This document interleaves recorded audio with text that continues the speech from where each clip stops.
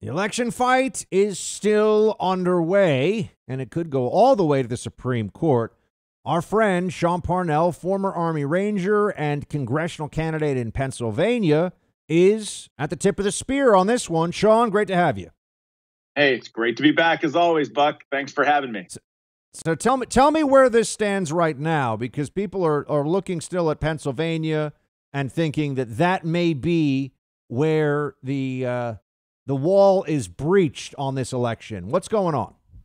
Well, look, we brought just to provide context for listeners or viewers, we brought a lawsuit through the Commonwealth Court, through the PA Supreme Court, and ultimately it ended up at the Supreme Court that asserts that Act 77, Pennsylvania's universal mail-in absentee ballot law, is unconstitutional. And look, it is facially unconstitutional. It's clear. We've been in three courts, as I mentioned, three courts on this, Buck. Only one of those three courts has bothered to even evaluate this case on the merits. And in that instance, they said if plaintiffs are likely to move forward on the merits, that we will win, that Act 77 is facially unconstitutional. So we brought that case. It went to the Commonwealth Court where we got a favorable ruling. It went to the PA Supreme Court where they dismissed it on a legal doctrine called latches, basically saying that I brought the lawsuit too late. But here's the catch-22 that they put us in, is that I couldn't have challenged the law any earlier because 200 years of PA Supreme Court case law says candidates can't challenge elections prior to them being finished. So I couldn't challenge the constitutionality of Act 77 before the election, couldn't challenge it after. And then the PA Supreme Court dismissed it with prejudice and said that essentially I can't ever challenge Act 77 again. So we brought it to the Supreme Court. And the Supreme Court, after hearing both sides of the argument, what they did was dismiss our petition for injunctive relief only, right? Now, what we asked the Supreme Court to do, and this is important, was just temporarily halt the certification of Pennsylvania while we debated the constitutionality of Act 77 on the merits. Now, the PA Supreme Court said, no, we're not going to halt the certification. We're going to allow that to move forward. But the critical piece here is that they did not dismiss our case like so many in the media have reported.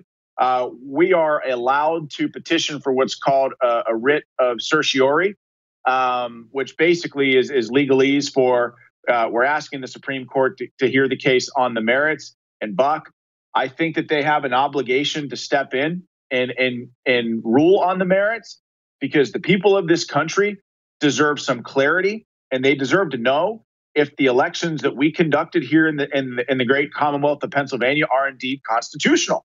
Because right now, Act 77, it's a black letter of the law, as people say. It's clearly unconstitutional. And so this is the way that our system was intended to work. We're going to the courts for clarity, and so far we haven't had much success with the High Court of Pennsylvania or the Supreme Court, but we're hoping that they'll take up this case and allow for our petition for certiorari to pass and eventually rule on the merits.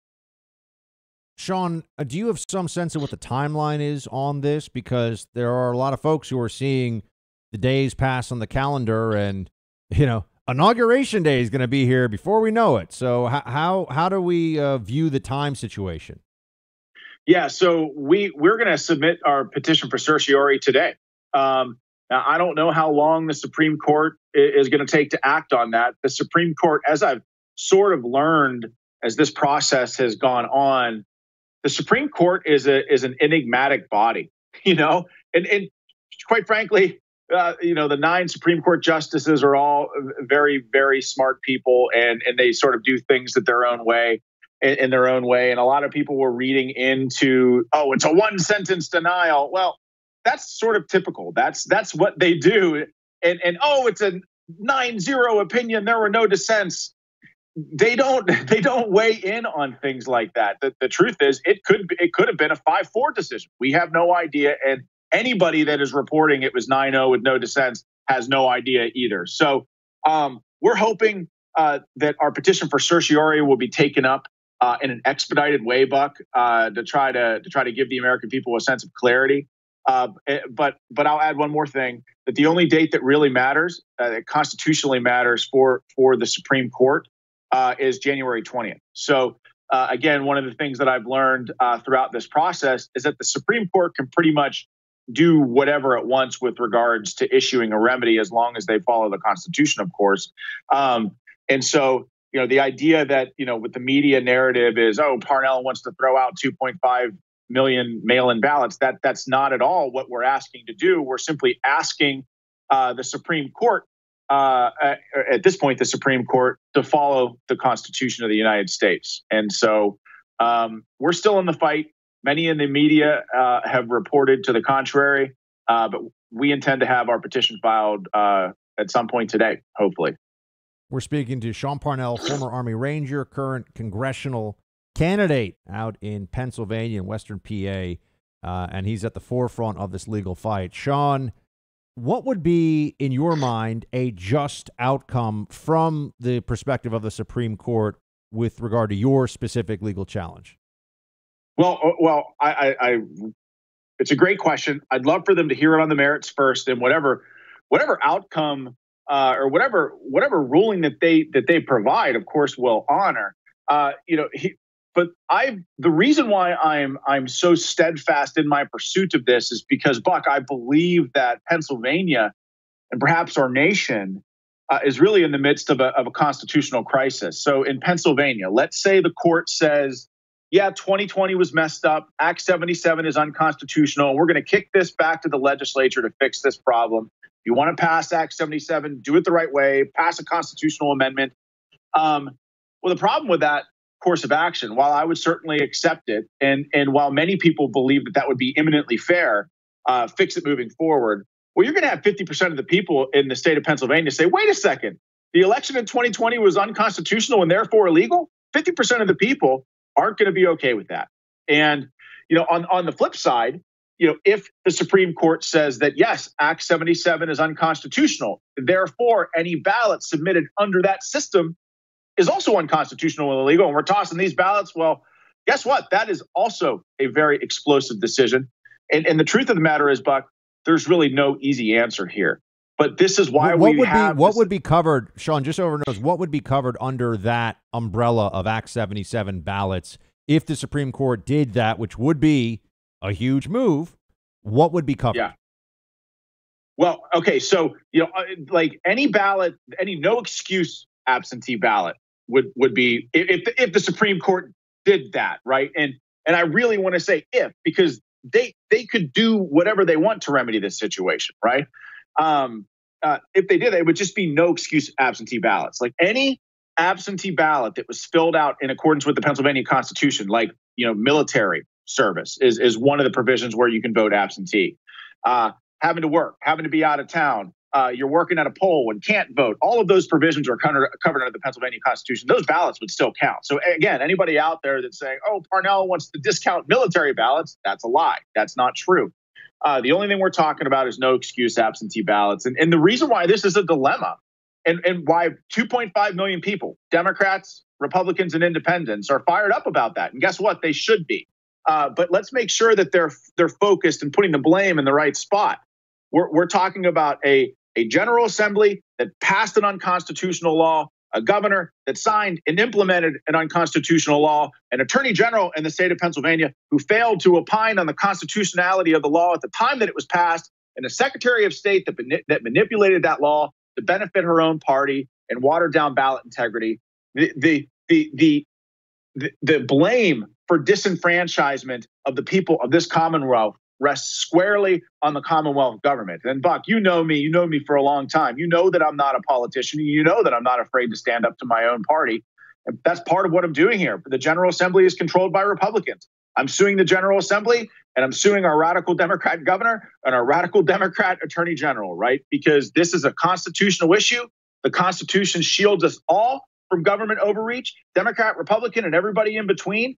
And that's what I'm fighting for. And at the end of the day, Buck, the most important part of the constitutional amendment process in this regard, right, in changing time, place, and manner of elections here in the Commonwealth of Pennsylvania. And by the way, Act 77 represents the most radical change in our Commonwealth's election ever. since the founding of our country, the most important part of the constitutional amendment process is that the people have a say. It was the intentions of the framers of the PA Constitution to make the amendment process that way, to give the people a say. And also, every instance in the state of Pennsylvania, upheld by the Supreme Court, PA Supreme Court, by the way, every instance of an unconstitutional expansion of absentee ballots, it's been struck down. It's been struck down by the PA Supreme Court. So in order for the PA Supreme Court to even rule against us, they have to overturn 184 years of their own ruling precedent, which is why they dismissed us on a technicality. So, I'm in this fight because it's the right thing to do. It's not the easy thing to do. It's not what most politicians would do, but we're in this for the people, and we're going to continue fighting for them. Speaking of Sean Parnell, congressional candidate, he's involved in this lawsuit. They're filing today to try to get the Supreme Court to hear it on the merits to see if it is agreed by the court that Act 77 in Pennsylvania was unconstitutional. Sean, before we let you go, you've mentioned to me before that when you check the signatures on ballots that came in from specifically some nursing homes in Western PA, that it was fishy. Do we have 100%. Any further information on that? Do we have any confirmation? Because I think one of the big challenges people have is we hear so much in all these affidavits, or read and hear from witnesses on these affidavits of fraud that they saw, but ironclad proof, as in 100 signatures from different ballots that all look the same, that would really be helpful. Where are you in that? Yeah, that's a great question. And so for your listeners and viewers, we did a random sampling of 2,000 ballots here from 4 different nursing homes in Beaver County. We did a Freedom of Information request to get access to that information. After looking at it for 5 minutes, we realized that most of the handwriting was the same, and the signatures appeared to be forged. So what we've done, Buck, is we've turned that information over to the district attorney in Beaver County. He's looking at it. He's asked us a couple follow-up questions to get information on the ballots and where they came from. And once the district attorney's investigation is done, he'll send it up to the U.S. attorney for the Western District of Pennsylvania. And so here's the challenge, Buck. We're on a very short timeline, right, to certify this election. As you mentioned, January 20th is going to come around pretty quickly, right? The problem is, we're on a very short timeline, and it just takes time to do these investigations. So right now, the district attorney here in Beaver County has those ballots and has that evidence, is in the process of conducting an investigation. Hopefully he finishes that investigation soon and sends it to the next level. Sean Parnell, everybody. The man is in the fight. He was when he was in Afghanistan, and now he is back here at home. Sean, my friend, good luck. Keep us in the loop, okay? Yep. Thanks, Buck. I appreciate it. This holiday season, it's not as easy as it usually would be to see people. Some folks are going to want to keep their distance because we know things are challenging right now, right? So what's a way you can reach out, bring some cheer, bring some holiday love, smiles, and hugs to people without actually being able to hug them necessarily? Bloomsy Box. I've sent Bloomsy Box flowers to my girlfriend. I've got them going to family members. They're amazing. These are fresh cut flowers right from the farm, and they get sent to your home or to the home of a loved one. And that's a great way to reach out over this holiday period and show you care. It'll really brighten up their day, give them a great smile, and tell them you're thinking about them, even if you got to be a little far away during this holiday season. So go to bloomsybox.com, use the promo code BUCK. I'll get you 15% off with that promo code. Bloomsybox, BLOOMSY box.com. That's bloomsybox.com. Promo code BUCK will get you 15% off, and only 7 days left to have your flowers arrive by Christmas, so order today.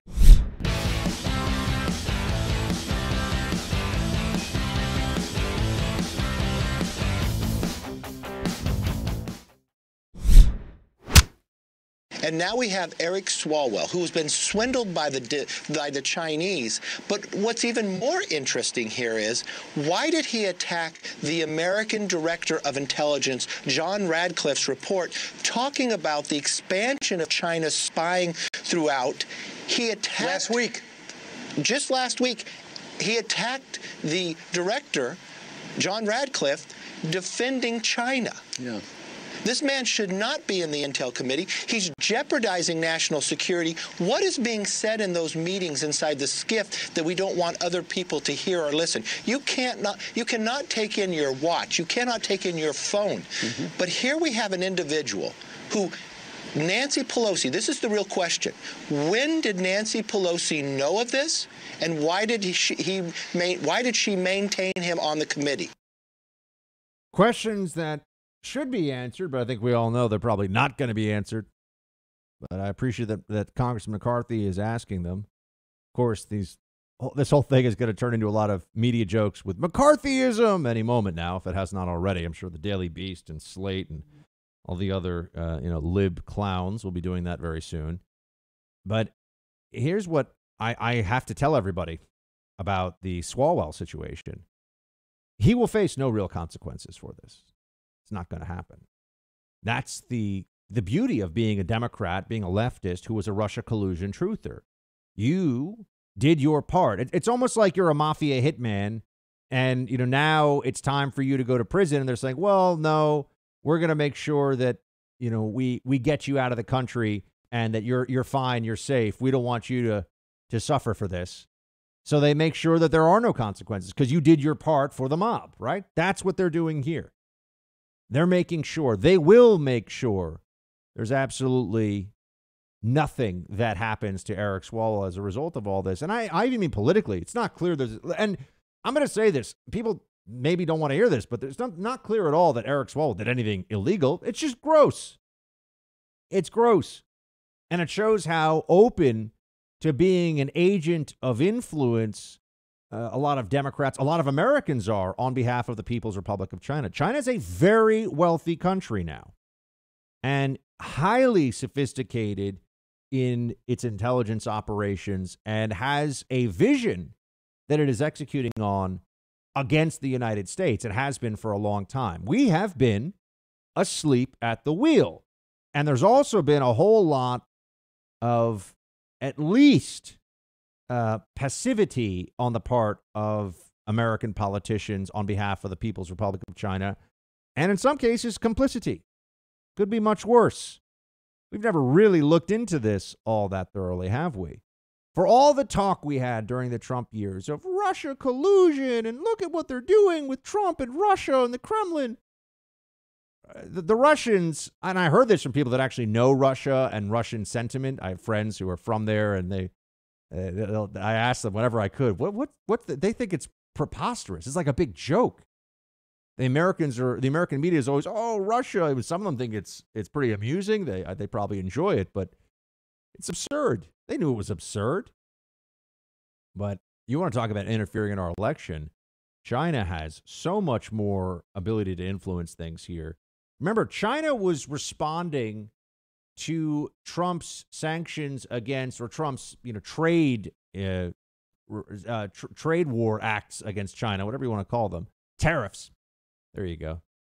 China responded in such a way that they were specifically trying to target agricultural communities in more vulnerable states for Trump's reelection. So China actively tries to hurt Trump politically on behalf of his political opponents. That's a fact. We know this, right? They're trying to play our system. And think about all the other ways that they're doing that right now. Think about all the other mechanisms for China on this. We're just beginning to uncover them more fully. I mean, Eric Swalwell, he did he say anything? Did he leak any classified? There is no evidence. And that's a very serious allegation. There's no evidence of that yet. Was he way too favorable toward China? Did he have a sort of a soft spot for China that was cultivated on behalf of, or rather at the behest of a Chinese government agent who was basically working him? Yeah, that is very possible. And in some ways, that might even be much more valuable. And it really depends on what the long-term goals were of this particular influence operation. So Swalwell can try to run away from this as much as he wants, but the media will cover for him. I learned recently about home title theft, and this is a crime that you really want to avoid at all costs because it goes after your most valuable asset, your home. But the usual identity theft services don't protect you. You need to learn about what this is, and then you can take the steps to protect yourself.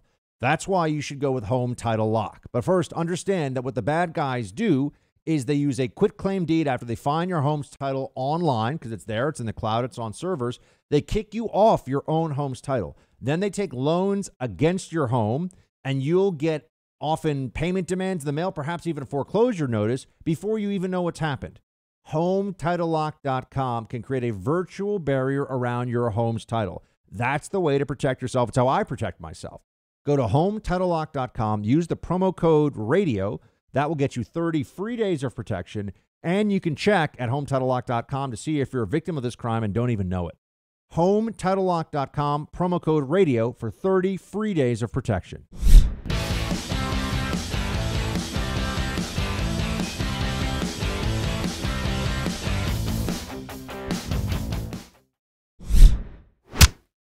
Oh my gosh, talk about karma. If this doesn't show that God has a sense of humor, then what in the world does? For years, he and others made these accusations against people for which there was zero evidence. For years, they came out day after day after day from the Intel Committee hearings and leaked information about these individuals. And which we now know, and which we would say, hey, none of this stuff that they're saying is true. And while he has this background and this history, like I said, the karma on this is as thick as mud. It's really ironic that he would find himself in this position after their behavior for the last 4 years.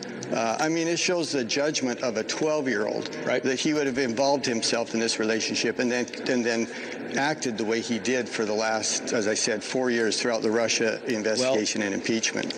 I got to tell you, if you're an intelligence officer in this country, if you work in the intelligence community, you know, you would have to be very careful, and your clearance would probably get revoked. I mean, if you got a foreign national and all these ties, all these things come up, and you know, this guy, if he were just an employee with a security clearance, he would lose it, and probably get fired, and that's where it would stop. I think, honestly.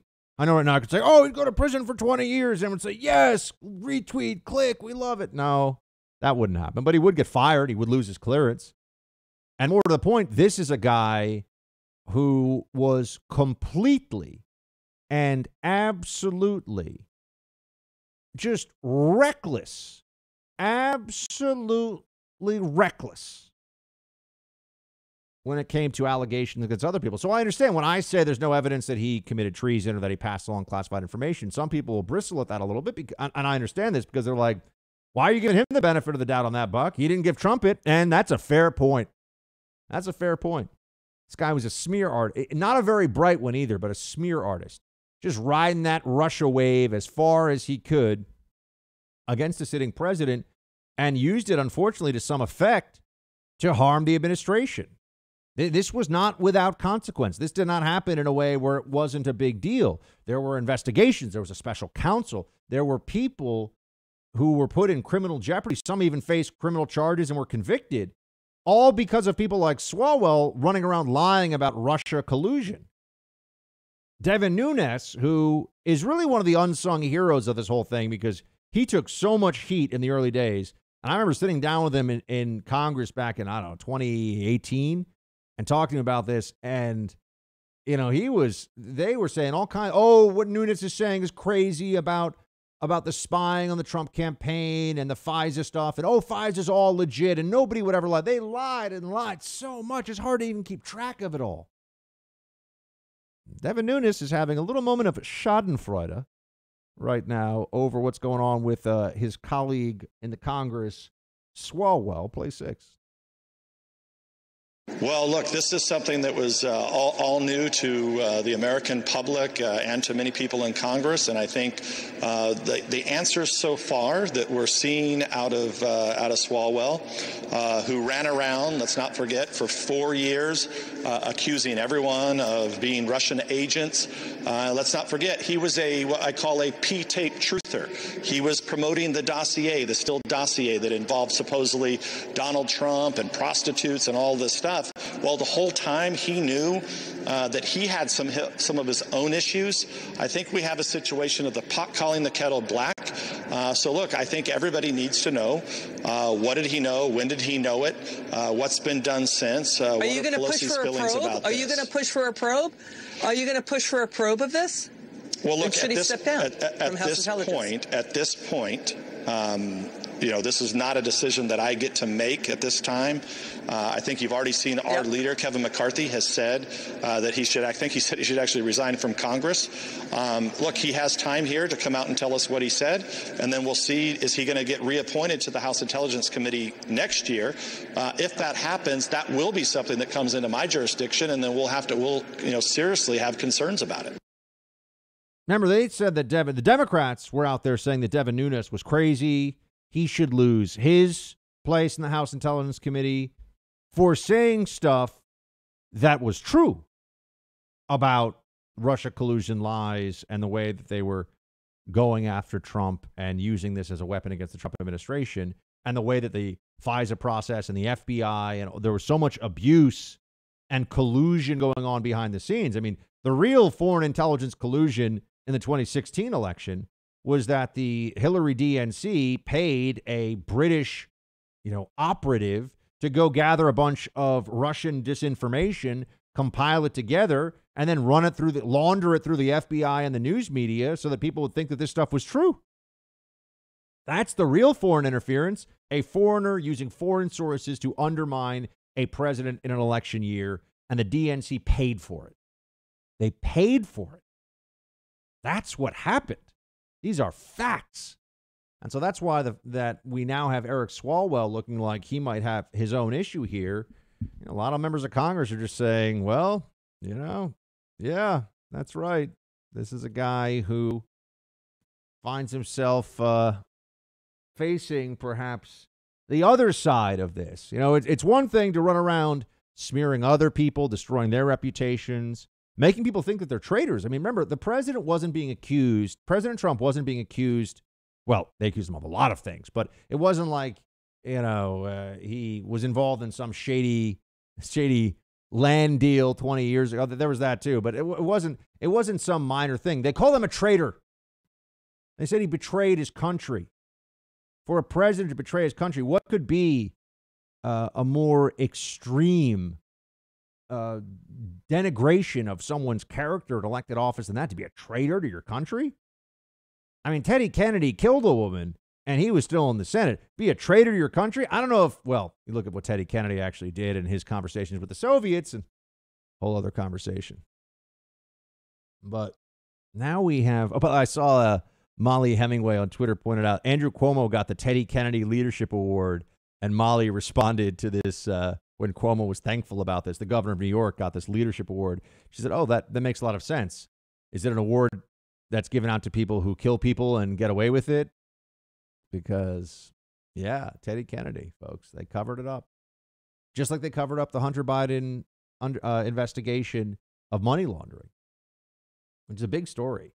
That's a big story. The other stuff was gross, but criminal acts by the would-be president's son, you'd think that would get more attention. So yes, Swalwell will be protected by the media, and I don't suspect there'll be much in the way of consequences for him, because what do I always tell you? If you're a soldier for the left in the ideological war, they protect their own. They take care of them. Conservatives get left behind on the battlefield. Just ask Scooter Libby. That's what Dick Cheney said to Bush about Scooter Libby. You're leaving a man behind on the battlefield. He was right. Conservatives get left behind. Sorry, don't want all the angry editorials of the Washington Post. Don't want that. Can't handle that.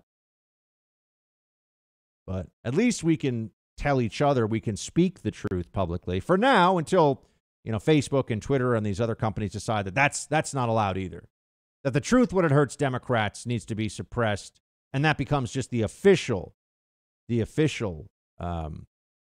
situation. Right? We'll just tell you, sorry, you're not allowed to criticize Democrats anymore. That kind of you think that's impossible? Why? They lied. They suppressed the Hunter Biden story, and that was very clear why they did that. Anyway, back to Swalwell. Congressman Stewart is pointing out what basically I am here by saying, Eric Swalwell not exactly a guy who should be loose about who he spends time with, given his propensity for accusing others of being a national security risk. Play 16. Oh my gosh, talk about karma. If this doesn't show that God has a sense of humor, then what in the world does? For years, he and others made these accusations against people for which there was zero evidence. For years, they came out day after day after day from the Intel Committee hearings and leaked information about these individuals. And which we now know, and which we would say, hey, none of this stuff that they're saying is true. And while he has this background and this history, like I said, the karma on this is as thick as mud. It's really ironic that he would find himself in this position after their behavior for the last 4 years. I mean, it shows the judgment of a 12-year-old, that he would have involved himself in this relationship and then acted the way he did for the last, as I said, 4 years throughout the Russia investigation and impeachment. Yeah, that's right. And here we have a PP tape truther stuck in the honeypot. That's a headline you won't see anywhere.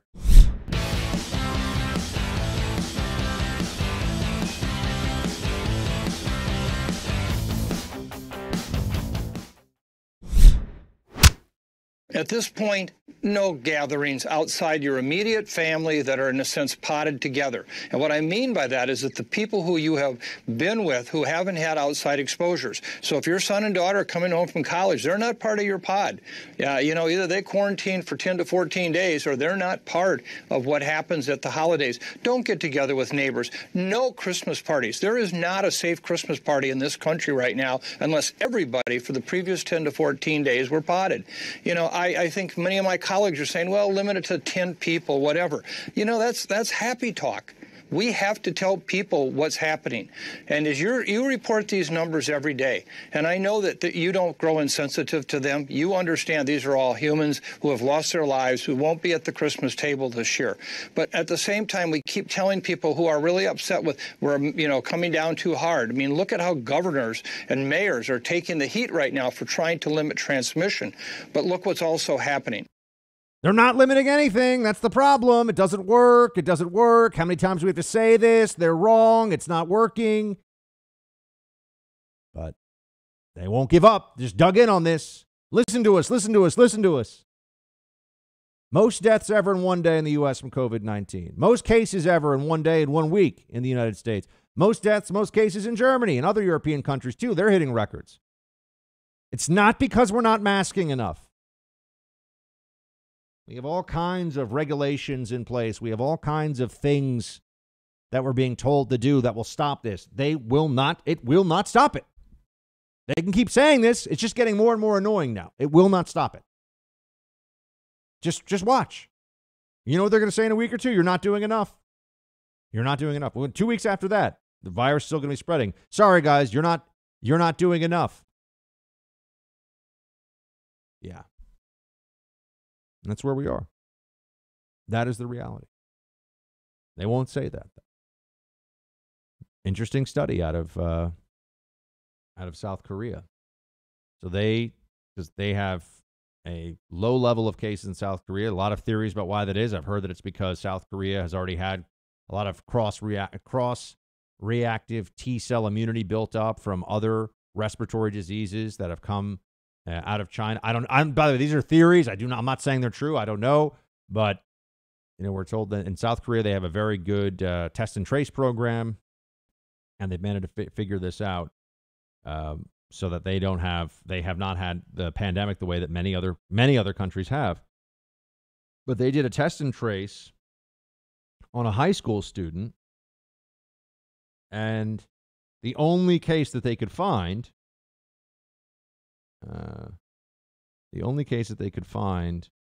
was somebody who was 20 feet away from a person while dining indoors. 20 feet away while dining indoors for less than 5 minutes. Now, I just want everyone to understand this.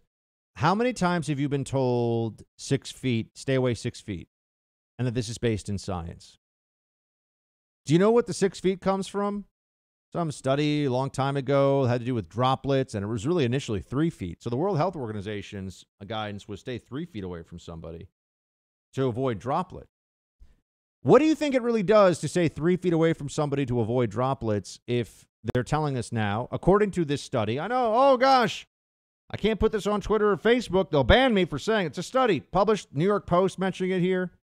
The Journal of Korean Medical Science put this out. All right. They had this was in North Jeolla province. The restaurant there, they hadn't had any infections in a month. And the high schooler traveled and they checked his GPS cell phone data.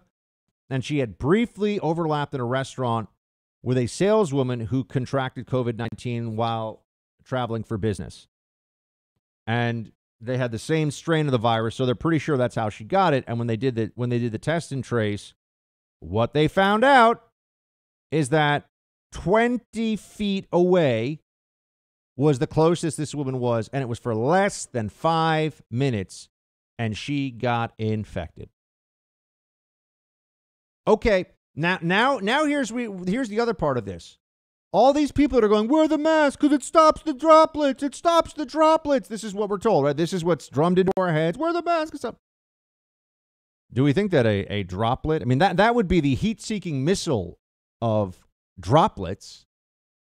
But if you are spreading virus into the air and the virus actually is aerosolized and just moves with airflow, what do you really think a loosely draped kerchief with Biden-Harris 2020 on your face is going to do? I would want to ask people that. Oh, it super filters the air that you're breathing in? What do you think that a loosely affixed mask of any kind is really going to do? N95 mask, yes. N95 mask, properly fitted, worn the whole time, will offer protection. I've never said that wasn't true. I've read the studies that say that that's true. Everyone's always thought that's true. That's not what we've been told. That's not what we're doing now. So 20 feet away, start asking people questions about this and see what their answers are. Ask medical doctors, how could the virus spread 20 feet in less than 5 minutes? But our test and trace program in New York City, for example, is premised upon there being at least 15 minutes of indoor contact with a person for the virus to spread. We have so much about this that we still do not know. There is so much here that they just pretend is not an outstanding question. Is this South Korean study? Is this fake? Is this false? Is this fake news? I just want, they'll say it's only one study. Yeah, but if one person can get infected from 20 feet away, I'm sure they were masked up, at least when they weren't eating. Mask up between bites. How protected does anybody really think they are if this can, by their masks and their 6 feet of social distancing, if this can happen? But don't ask any questions. Just do what you're told. Don't see your loved ones over the holiday. Just do what you are told. The public health authorities won't come clean with the American people on how much they don't know about this, how wrong they've been about this, and that the guidance that they're just nagging everybody. We all know. We understand the rules. And then when we point out how arbitrary the implementation of so many of these rules are, they yell at us. We all know. And yet they just repeat themselves. They never have real answers to these questions. Thankfully, I do believe that this vaccine within 90 days will bring us way down with this virus. And within 6 months, only people who love the power, love living in fear, don't want to go back to normal life will think that we can't live normal lives again. Within 6 months, when this vaccine gets distributed to tens of millions of Americans, there'll still be people that want you to mask up, that want you to be running on the treadmill with a mask on, hope you don't pass out, right? But normal people won't feel that way.